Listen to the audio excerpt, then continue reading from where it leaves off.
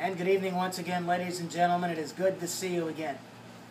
See what this says right here? Lucchino, Bobby V, safe for the rest of 2012. Okay, this is the second time that Bobby Valentine has got the famous kiss of death. They're going to get him.